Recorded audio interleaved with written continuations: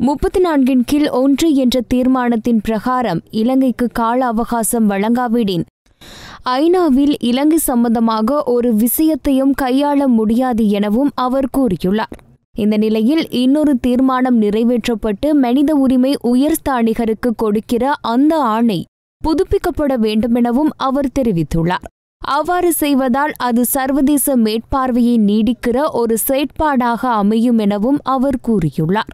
ஆனால் அது புதுப்பிக்கப்படாவிட்டால் இலங்கை ஐநாவுக்கு வழங்கிய உறுதிமொழிகளை நிறைவேற்றியதா இல்லையா என்பதை கண்டறிவது கடினம் எனவும் அவர் தெரிவித்துள்ளார். அத்துடன் அந்த செயற்பாடு சர்வதேசத்தின் பார்வை இலங்கையை விட்டு முற்றாக விலகிவிட வழிவகுக்கும் எனவும் அவர் தெரிவித்துள்ளார். ஆகையால் கால அவகாசம் கொடுப்பதென்று கூறுவது ஒரு தவறான கருத்து எனவும் அதனை மக்களிடம் கூறி சிலர் போலி தேசியவாதத்தை காண்பிக்க முனைவதாகவும் அவர் கூறியுள்ளார். இலங்கை அரசாங்கம் கடந்த 2 தடவை இணை அனுசரணை கொடுத்திருக்கிறது. எனவே இந்த தடவையும் அதனை கொடுக்க வேண்டும் என்பதே கூட்டமைப்பின் நிலைப்பாடு எனவும் அவர் சுட்டிக்காட்டியுள்ளார்.